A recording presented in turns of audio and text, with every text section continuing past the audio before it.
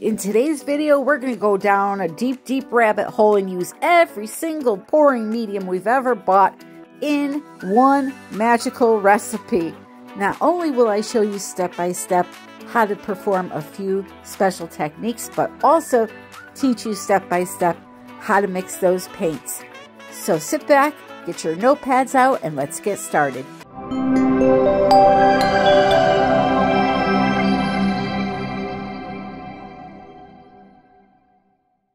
So let me ask you a question.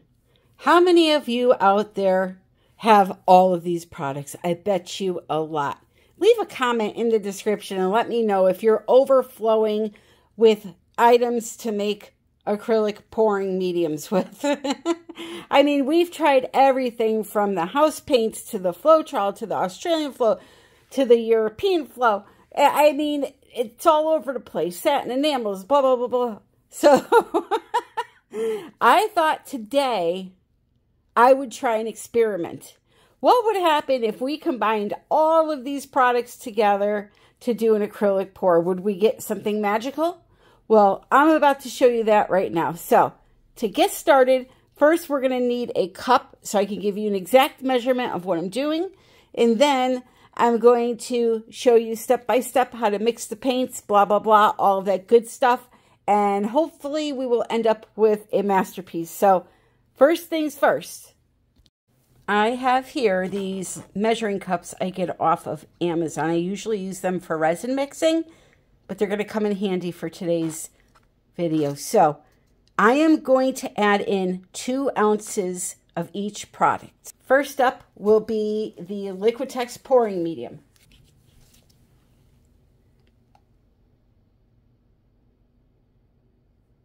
2 ounces. Actually, I'm going to need a lot more product than that. So let me add in 4 ounces of each product. If you're in another country and don't use ounces, just go on to Google and find a converter like ounces to milligrams or whatever it is that you're using. And I have such a little bit left of this Liquitex. We're going to do 4.5 ounces of each product because I want to throw this bottle away. So it's right at 4.5. All right. So we have 4.5 of that. I'm going to take that and I'm going to dump it into my reusable palm bottle here that I have. I save these juice bottles because they come in handy. Just going to pour that right in there. So 4.5 ounces of that. 4.5 ounces of untinted house paint. I have the picture so you can see the brand on the screen now. All right, 4.5 ounces of that. Try not to pour down the side of the bottle like I'm doing. Next up, 4.5 ounces of Jo Sonia Gloss Varnish.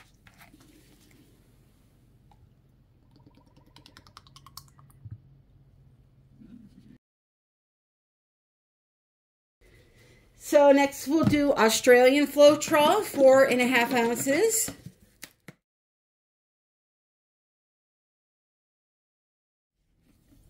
Four and a half ounces of Owatrol.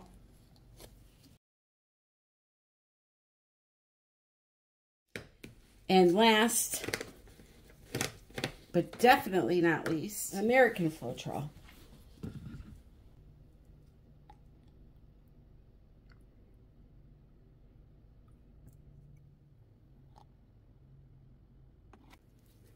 Now we'll put the lid on, give it a good shaking. And that is our homemade pouring medium for today's video.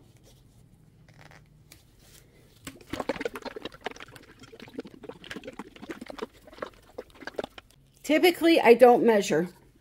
I put a squeeze of color in the cup. I pour the pouring medium until the cup's about half full.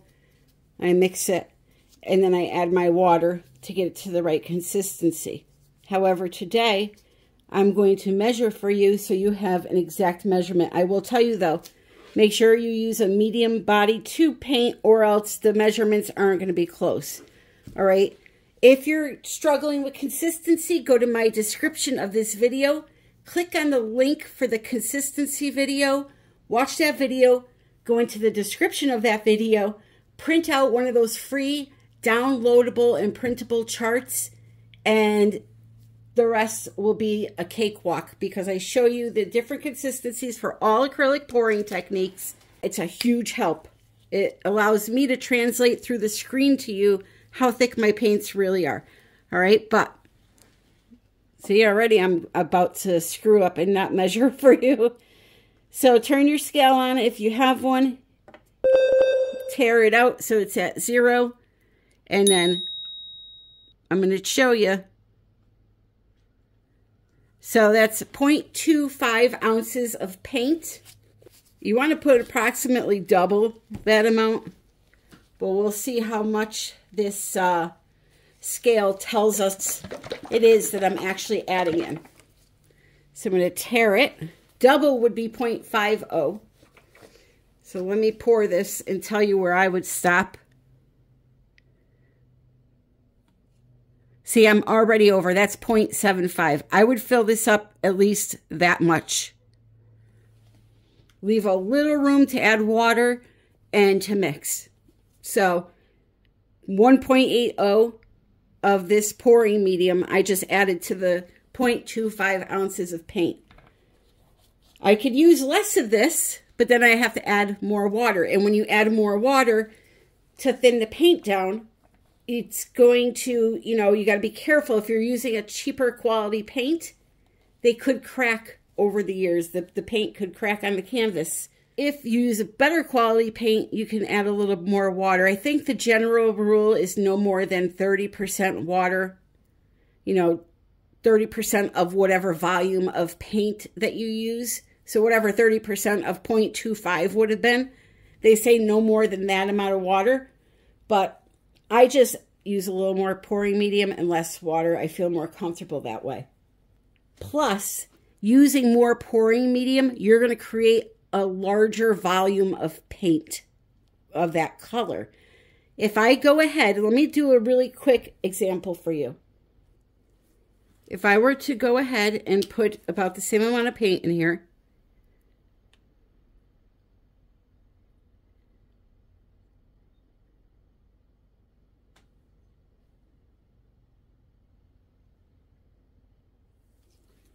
and then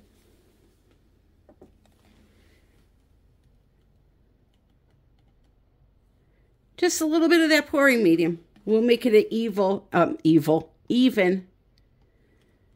Well, I tried to get it to 50, but it went over a little bit. You get my point, though. It's a lot less pouring medium, okay? If I go and do that, the color is going to work exactly the same. You're going to get the same effects, everything else. However, once I add the water to it, you're going to see that I'm not going to end up with nearly as much paint as I will by adding more pouring medium to the color. Okay, so that's it. That's all I'm ending up with.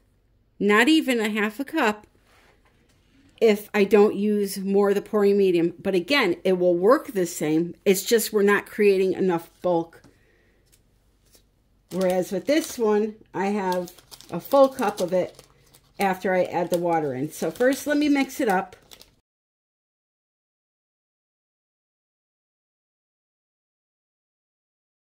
And honestly, this color right here with this pouring medium needs very little water. So what I'll do is I'll tear this out. And now I'll show you exactly how much water.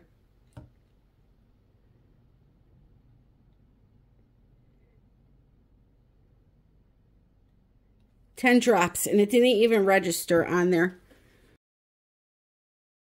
So that's how little water I'm using with this one here. flows off the stick, leaves a little mound, and then disappears. All right. And you can see this one here too. Same thing.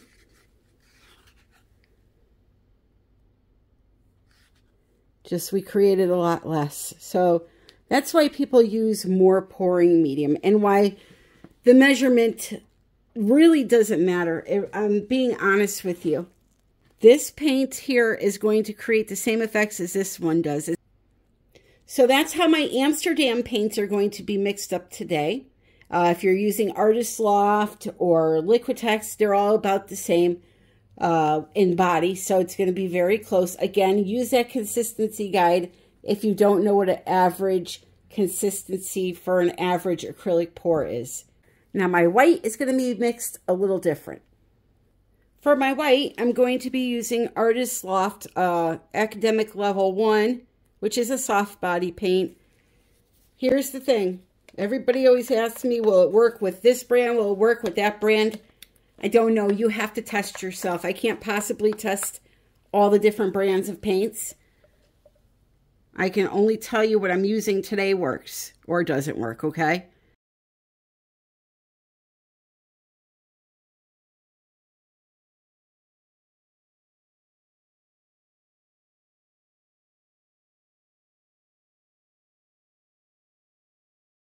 I have exactly 4 ounces of paint. I'm going to put half of that amount of satin enamels in. So I'm going to put 2 ounces of satin enamels in my white.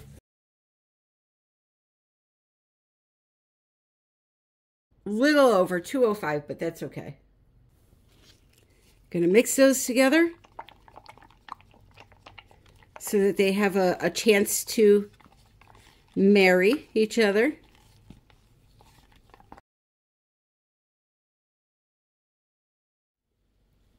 I'm going to tear that out. I'm going to take some American Floetrol.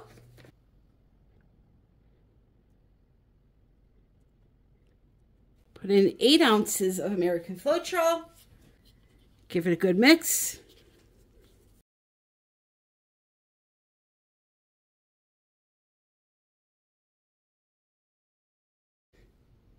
And then I'm going to slowly add water to it until it starts to thin down a little bit to match my colors. So what I'm going to do here is I'm going to tear this.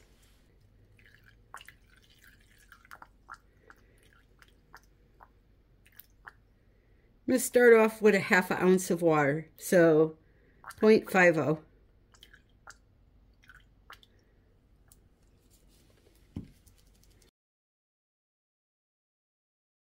And that's perfect.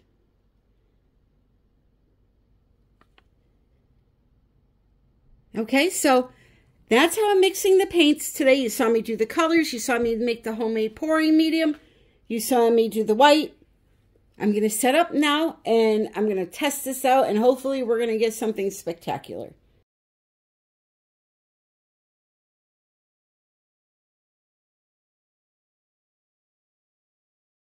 All right, so I'm going to be doing 2 tests today. First test, I want to try adding the satin enamel mixture into the special pouring medium while I'm loading up my cup here. So we're going to do a straight pour with a little bit of a ring pour just to see if we get any special effects out of this. So that was primary yellow I added. This is Pyrrole Red. These are all Amsterdam brand paints, and you can use whatever medium body paint that you want to use. So I'm just slowly pouring it down the side of the cup so that the paints land on top of each other like a parfait. What I will do is I'll alternate when I add the white in. So for example, I'm now pouring in purple, and I really didn't want the purple meshing with the red and the yellow because you could create mud when purple mixes with especially yellow. So I put a little layer of white there to keep them kind of separated, but you'll notice I poured the yellow and the red together because I know if those two blend together, I could potentially end up with some orange in my painting without even using that color. I also used gold. I used a teal.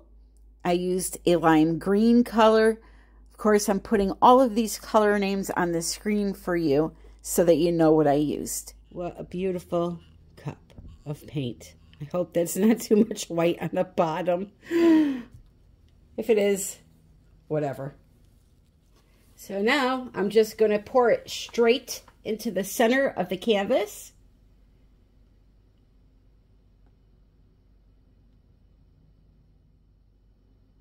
Just like so.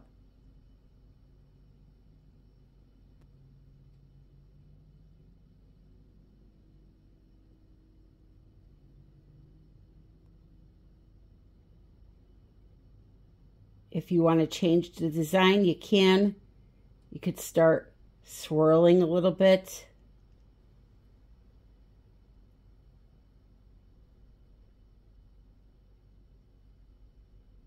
The end of the cup is always the prettiest part.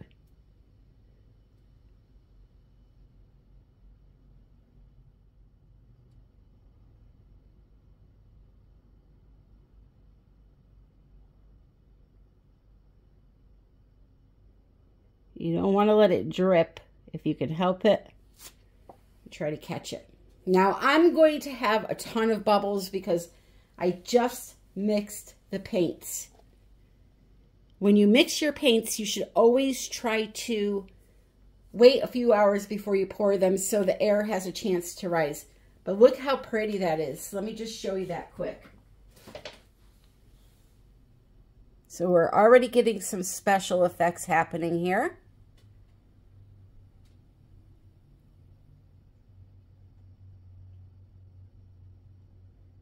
So what I'm going to do is give it a torch. Unfortunately, I'm probably going to get a bunch of white little pin marks because, again, I didn't let the paint sit. So here we go. See that? All those little marks that just showed up. That's what's going to happen when you mix your paints and use them right away. So I think I'll go this way first. Let's just stretch it around and see what happens. I'll go in a nice, slow, circular motion until it starts going over the edges. And then I will decide what to do with the composition. See, it's starting to go over slowly.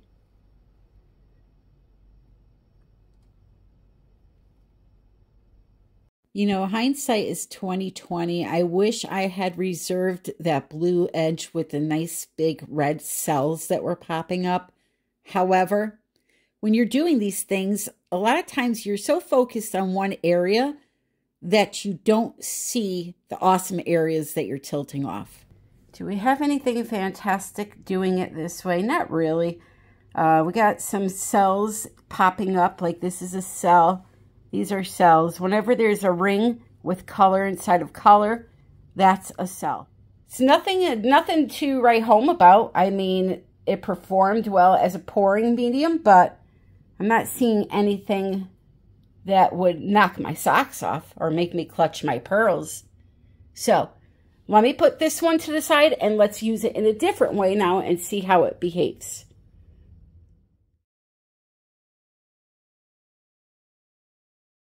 All right, so for test 2, we're going to take our satin and enamel mixture and pour it onto our canvas, tilt it all around, and then I'm going to do a simple puddle pour using the same colors as before, just not all of them. I'm going to do a swipe using the satin enamel white just to see if there was any kind of strange reaction to this recipe. Now, of course, I know about the pearl cell recipe, and I could thin this satin enamel down very, very thin and, you know, mix my paints with just some Liquitex and Floetrol and get that kind of effect. But that wasn't the point of this video. The point of this video was to make a, you know, everything but the kitchen sink type of a recipe and test it out to see if it did anything different than what we're used to seeing. As you can see here, it was a total dud. Now, however, there is one saving grace for acrylic pouring. I don't care what anyone says. If you have this one thing on hand, you can save any painting you want with it. So let me show you the most important product in all of acrylic pouring that you must have in your acrylic pouring toolbox. So again, we got Zero Shapiro. I think I managed to make the one pouring medium in acrylic pouring that does not promote cells. So if you don't like cells, this is the one for you. Anyway, I have one more thing to test. And if this doesn't work, nothing will. I wanted to see if it would create something different than what we're used to seeing. So, on the back of my palette knife goes some Australian Floetrol that's mixed with Carbon Black Paint by Golden. Let's give it a try and see what happens. Let's come this way. And I'll be damned. I'm telling you that Australian Floetrol is the answer to everything. Especially if you want this kind of reaction in your art. So, I kind of had a feeling that was going to happen because this stuff is liquid gold. That's why it's so expensive. But, you can get it with a discount through my channel. So, I just performed a few more swipes, just playing around. I'm not really too concerned about creating art today. The purpose of this video was to A, help you with measuring, and B, just see if we made a mishmash recipe here, what would happen. And as you can see, without the Australian Floetrol, it was pretty much just an average acrylic pour recipe. I mean, it didn't even create cells. So again, though, acrylic pouring is a funny thing. You know, you can alter those paints just a little tiny bit with water and they can produce something totally different.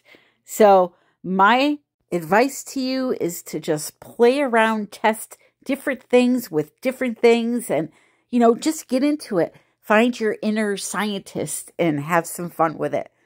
Can I just say this palette is absolutely gorgeous? I'm going to have to go back and see exactly what colors I used and how I layered them because I love this palette. So now there was a cool effect that I got by doing the swipe on top of the satin enamels. And if you look at it right here, this little pink strip of cells there were really, really cool looking. And I have that cloudy look to the cells and lacing. So, you know, that's a little different than when you just use the Bloom recipe. It's got more of a cloudy, hazy look to it, a more delicate pattern. The colors are more softer looking, so I was happy with that. So, you know, in the end, it wasn't a fail altogether. You know, I can use this recipe if I want this specific look in the future. But, yeah, just, you know, give everything a try and see what you can come up with. So I'm just going to kind of twist this around and tilt it. I'm just, whatever comes out of it at this point. I like the palette so much, though, that I'm going to probably just let it dry and try to do some resin art on top of it. So I'm not really worried too much about distorting the cells when I'm lacing, when I'm tilting and all that. We'll just let it dry and move on to the next one, which, by the way, is next Sunday, 3:30 p.m. Eastern Standard Time, and you're not going to want to miss that one. Boy, do I have a pretty painting to show you. So thank you for joining me today. Don't forget to check out the description for coupons on products to save you some cash, and also ways to follow me on social media. I love you all. Thank you so, so very much for joining me. And until the next one, happy pouring.